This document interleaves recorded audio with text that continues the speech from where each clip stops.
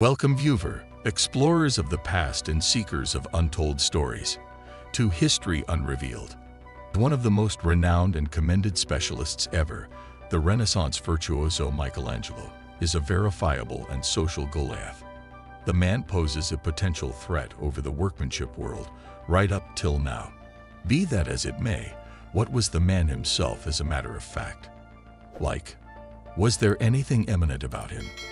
In addition to his artistic talent, scientists have decided to gain proficiency with the solution to these inquiries, and they've revealed a couple of shocks. Unobtrusive subtleties spotted on Michelangelo's shoes might modify his standing.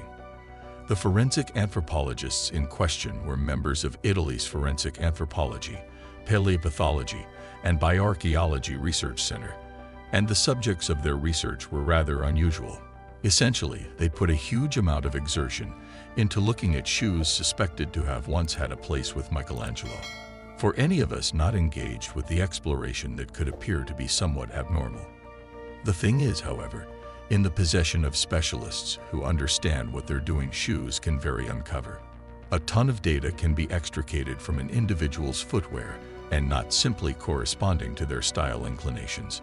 With just enough consideration and exertion, more substantial attributes can likewise be reasoned. A large portion of us have known about Michelangelo since we were kids. People today have at least a hazy idea of who the man was because his incredible legacy has endured throughout the centuries. This, as of late distributed study, however, may very well test our biases about him. The man of Michelangelo's sculpture will in general stick in our brains in any event, taking on a semi-legendary quality.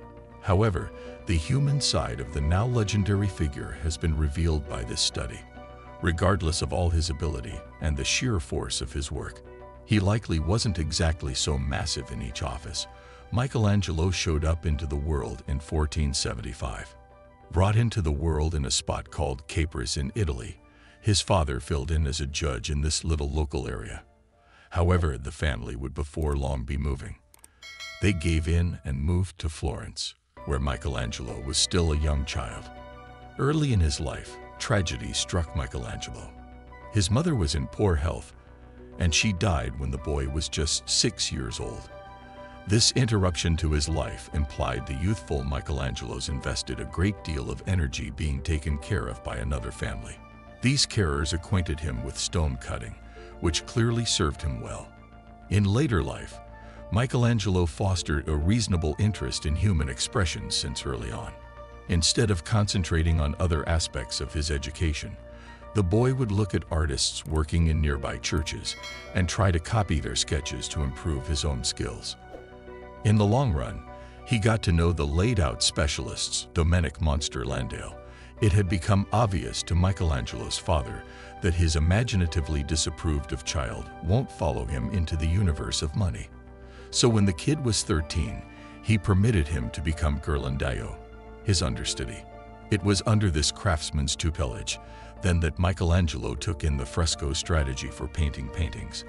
Michelangelo's monstrous ability was rapidly clear to Ghirlandaio, who prescribed that he appropriately figure out how to cut workmanship from stone. The youngster was shipped off the castle of Lorenzo Domenici, who administered over Florence at that point. The budding artist learned about classical sculpture on the grounds of this most extravagant and grandiose setting. Normally being in this generally first class of conditions demonstrated valuable for making contacts. During this period, Michelangelo was shown by an unmistakable stoneworker by the name of Bertoldo de Giovanni. However, that wasn't all. During this time, he met distinguished and intelligent people from a wide range of fields, including academics, scientists, and poets.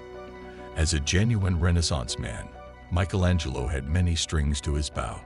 His inclinations were wide, and they frequently took care of into one another. For example, he fostered an interest for human science and was even allowed by the Catholic Church to direct analyzations on human remaining parts. This experience, however grim, without a doubt straightforwardly affected his specialty. The vivid and realistic details of his human subjects are one of the style's defining features. For instance, the manner in which he depicts muscularity is particularly impressive. This could be found in his initial functions as a young person, for example, Skirmish of the Centaurs and Madonna situated on a stage. There were violent times in Florence in 1492. Michelangelo moved to Bologna following the death of Lorenzo Domenici. He continued his education here for a while before moving back to Florence, when things were more peaceful. Presently, however, he was functioning as an expert stone carver following quite a while of learning his specialty. Subsequent to putting in a couple of additional years in Florence, Michelangelo then migrated to Rome. Here he was dispatched by a conspicuous cardinal to make a model portraying a departed Jesus spread out on his mom Mary's lap. The piano would be the name given to the finished product.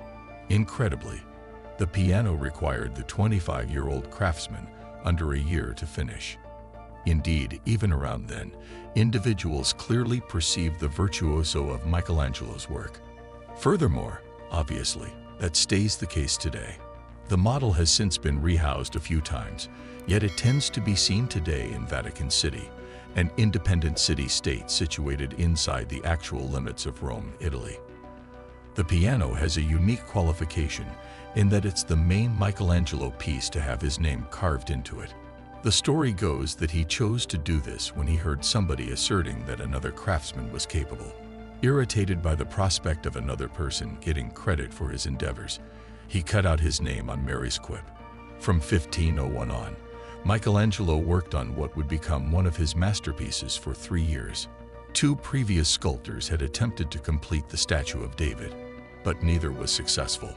Michelangelo then, at that point, dominated and transformed the block of marble into what has since become quite possibly of the most notable model on the planet. A master sculptor created the statue of David, but Michelangelo's next masterpiece would also demonstrate his talent as a painter. He accepted the Pope's challenge to decorate the ceiling of the Sistine Chapel. This undertaking plainly caught Michelangelo's creative mind, and his vision turned out to be progressively far-reaching as he advanced. Because he was dissatisfied with the quality of the work that his assistants were producing, Michelangelo fired them all right away. He worked tirelessly on the project alone, spending an incredible amount of time painting the ceiling while lying on his back. One of the greatest pieces of Renaissance art remains the result, which he displayed on Halloween in 1512. Dealing with the Sistine Sanctuary had removed a ton from Michelangelo truly, and his advantage before long turned somewhere else. Of course, he continued to paint and sculpt, but architecture became his primary interest. In this industry, similarly as with all the others, he showed his virtuoso. He planned a few mind-blowing structures. However, his most prominent commitment to the field presumably came during his residency as head planner of St. Peter's Basilica in Vatican City. Michelangelo came to a mature age, dying half a month prior to he turned 89, abandoning an unimaginable heritage and a colossal group of work. He was promptly proclaimed as an expert craftsman, and this standing hasn't developed reduced in the hundreds of years that have followed his passing and 1564. It's a blessing that so many of Michelangelo's works are still on display, allowing us to marvel at his genius. We as a whole have some familiarity with his standout capacities as a craftsman. However, what might be said about his overall character and his actual qualities for specific admirers of his work? Concerning his personality, these are pressing inquiries. Most importantly, it appears to be that Michelangelo had been something of a troublemaker. It's said that he had a sharp attitude, which put a burden on his own and proficient connections. Michelangelo was also known to experience periods of depression, as can be seen in his own writings. His obsession with perfectionism appears to have made him a difficult taskmaster. For instance, he noted as far as Michelangelo's actual qualities, we likewise know some things. Questions connected with Michelangelo's rawness have kept on fascinating individuals even such an extremely long time after his passing. This report has almost certainly provided us with new information regarding the great artist. As was mentioned earlier, the study was a little odd because it focused on the careful analysis of 3 shoes that had been recovered from Michelangelo's home after his death. Two of the shoes were identical, while the third was unique. Since no other study had attempted to use Michelangelo's clothing in this manner, experts had to make do with the one. This was a novel study. However, the researchers believed they could accurately estimate his height by measuring the shoes. Indeed, it just so happens, this man with a gigantic heritage was most likely very short concerning actual height. The specialists gauge that Michelangelo was no taller than 5'2", which is significantly more limited than most European men today. That could appear to go against that a considerable lot of us have the extraordinary man.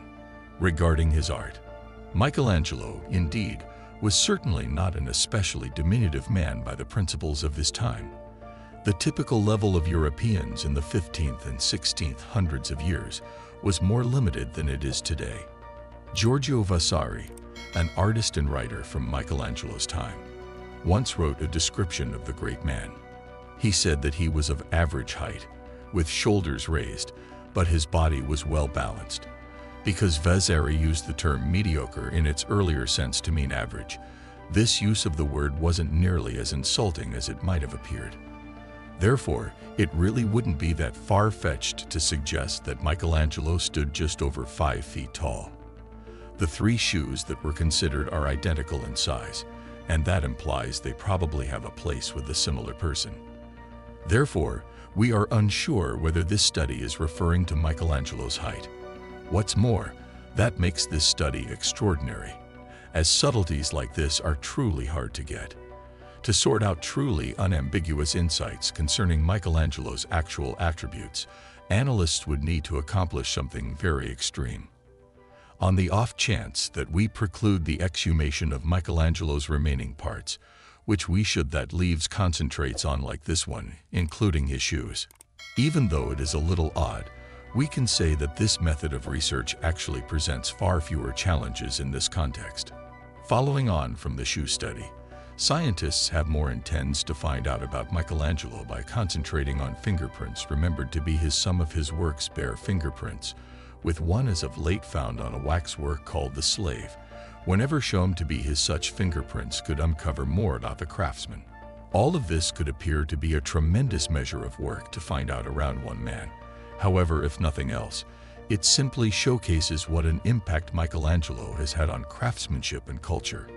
Because he was such a significant figure, there are people willing to spend their entire lives meticulously examining his shoes and fingerprints.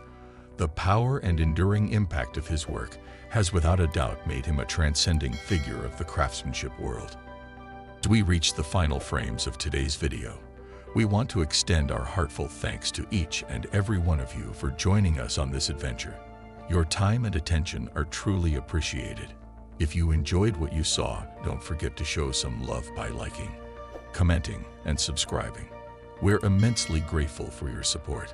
Until our next rendezvous, keep exploring, stay curious, and most importantly, thank you for watching.